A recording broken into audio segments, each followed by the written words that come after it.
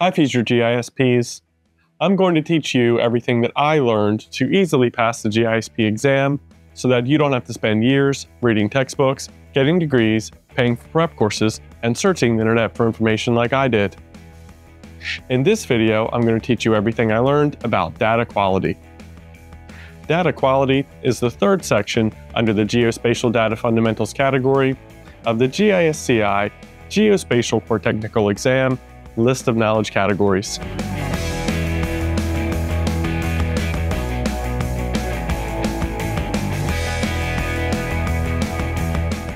Let's get started with section 203, data quality. Data quality is the overall suitability of a data set. Types of data quality, according to the International Standards Organization, or ISO, are completeness, logical consistency, positional accuracy, temporal accuracy, and thematic quality. Completeness. Completeness is how well a dataset captures all the information it is intended to represent.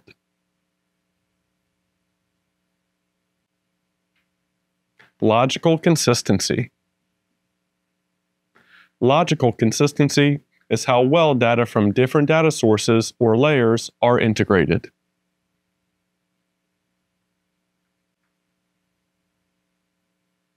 Positional accuracy. Positional accuracy is how close the locations correspond to the true values. Positional accuracy is also known as geometric accuracy.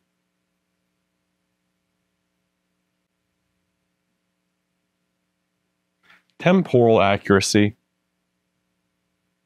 Temporal accuracy is how appropriate the time frames in which the data was measured are for the use of the project.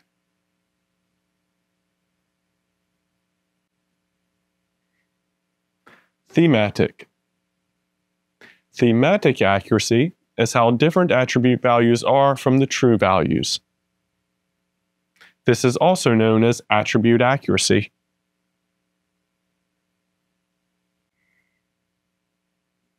Those were the 5 types of data quality according to the International Standards Organization, or ISO. Now let's explore some other aspects of data quality. The lineage of data is the sources, methods, timing, and persons responsible for the dataset.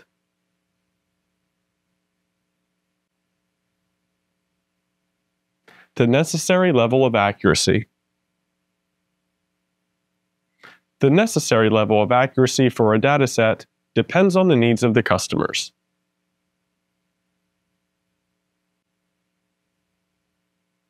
Fitness for use.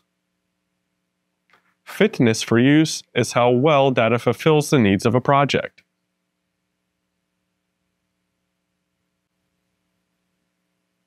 Relevance. Relevance is the same thing as fitness for use.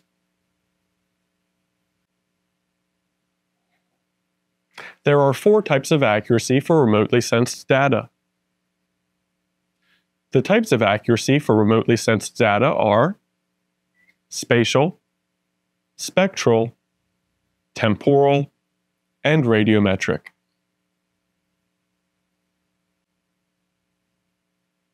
Spatial accuracy. Spatial accuracy is how geographically close data is to the true value. Spectral accuracy. Spectral accuracy refers to the parts of the electromagnetic spectrum that are recorded.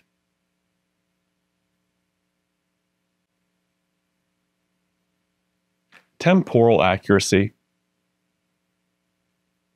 Temporal accuracy refers to the time or interval at which measurements are taken.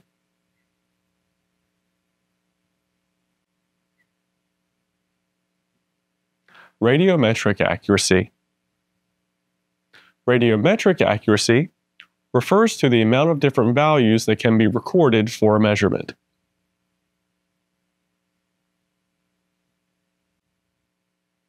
Those were the 4 types of accuracy for remotely sensed data. Now let's take a look at some more general types of accuracy. Accuracy and precision. Sometimes the concept of accuracy is separated into accuracy and precision. In the context of accuracy and precision, accuracy is how close the mapped values are to the real-world values. Inaccuracies occur due to systematic bias or flaws in the measurement methodology. Precision, in the context of precision versus accuracy, is how close measured values are to each other. Precision can be determined by the scale at which measurements were taken, consistency, randomness, and the exactness of measurements, meaning the amount of digits recorded after the decimal place.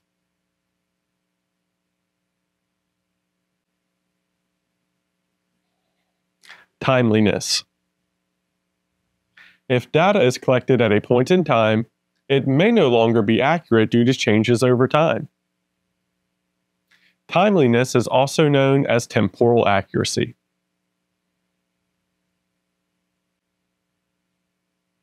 Legal area. The legal area of parcels are often determined by written descriptions on deeds. A GIS measurement may not line up with the corresponding legal area described in a deed or in a meets and bounds survey.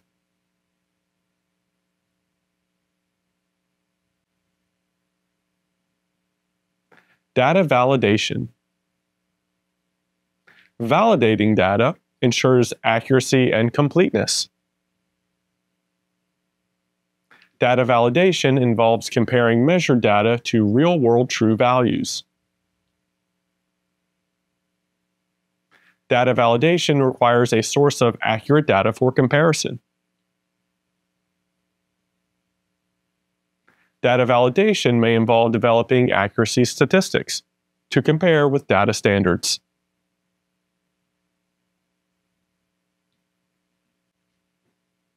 See Section 205, Understanding Data Validation and Uncertainty, for more on data validation.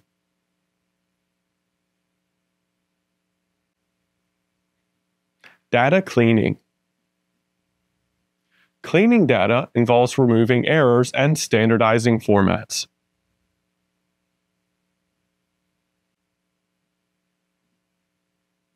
Sampling. Samples of data can be analyzed to estimate the quality of a total data set.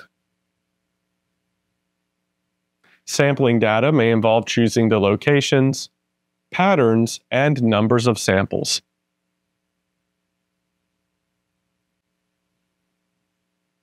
There are 5 basic methods for sampling data.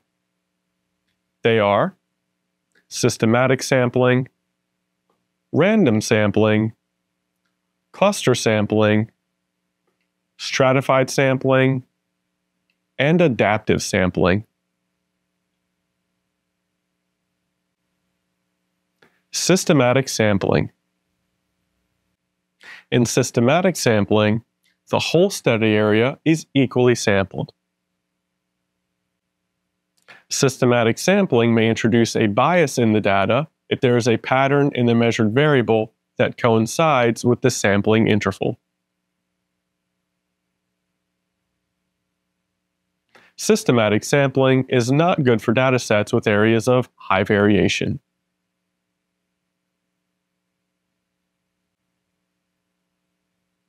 Random sampling.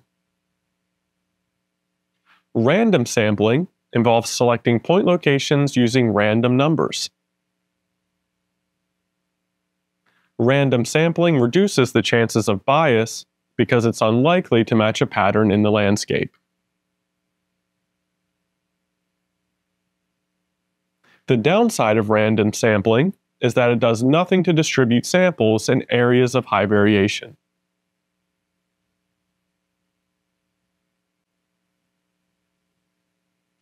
Cluster sampling. In cluster sampling, cluster locations are chosen by a systematic or random process.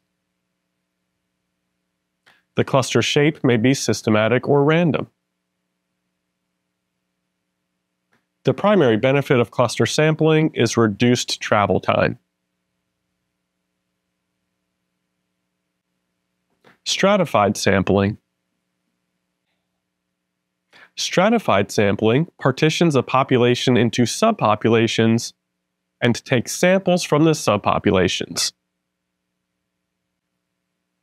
Stratified sampling reduces the chances of having one subpopulation over or underrepresented compared to another subpopulation.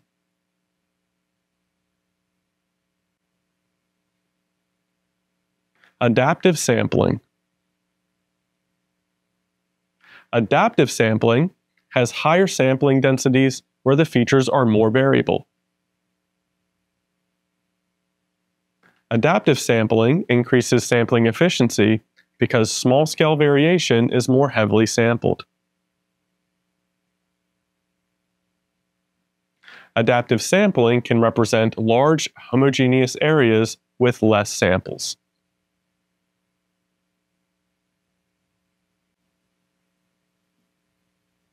The root mean square error, or RMSE.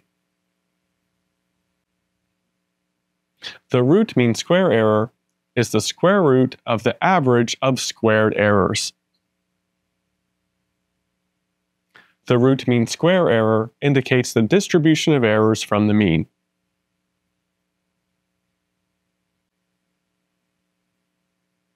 Mean absolute error. The mean absolute error is the average error. The mean absolute error is less sensitive to outliers than the root mean square error. The mean absolute error doesn't square the distances from the mean.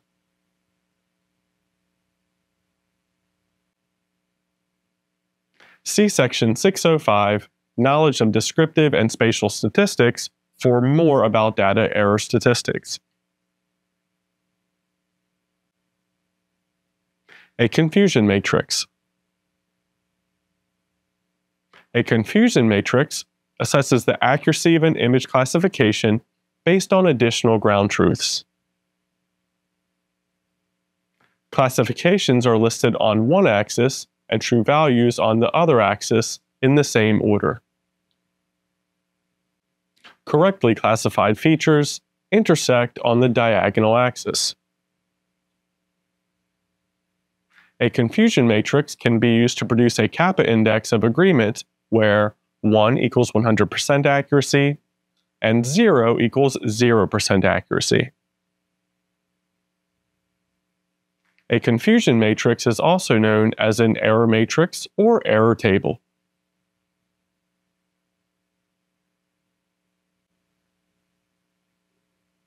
An error frequency histogram. An error frequency histogram summarizes spatial data error. The graph indicates the smallest and largest errors and the mean and most common errors. An error frequency histogram is a bar chart of range frequencies.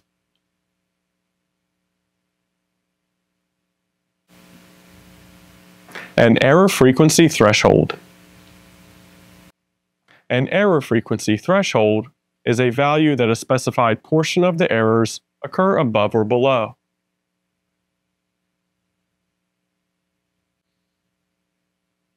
See Section 605, Descriptive and Spatial Statistics, for more about accuracy statistics and error frequency thresholds.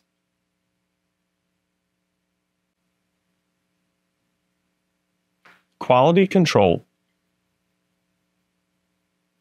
Quality control is product-based. Quality control is reactive. Quality control is a corrective tool. Quality control involves a specific team that tests for defects. Quality control focuses on defect identification and correction after data collection.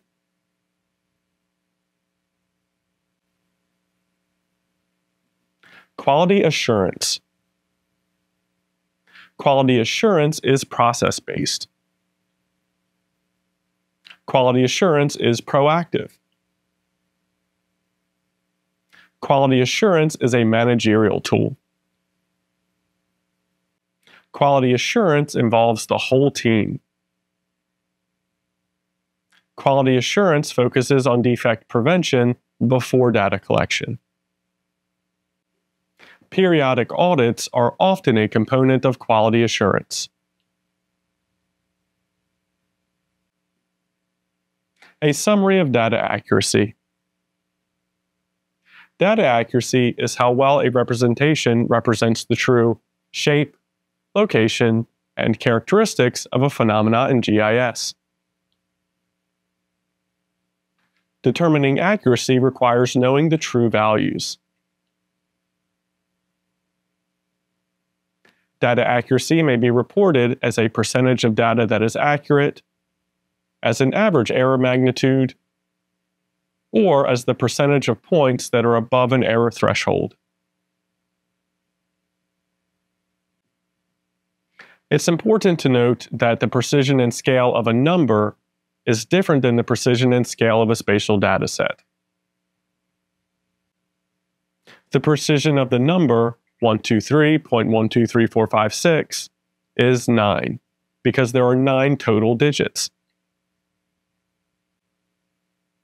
The scale of the number 123.123456 is 6, because there are 6 spaces after the decimal point.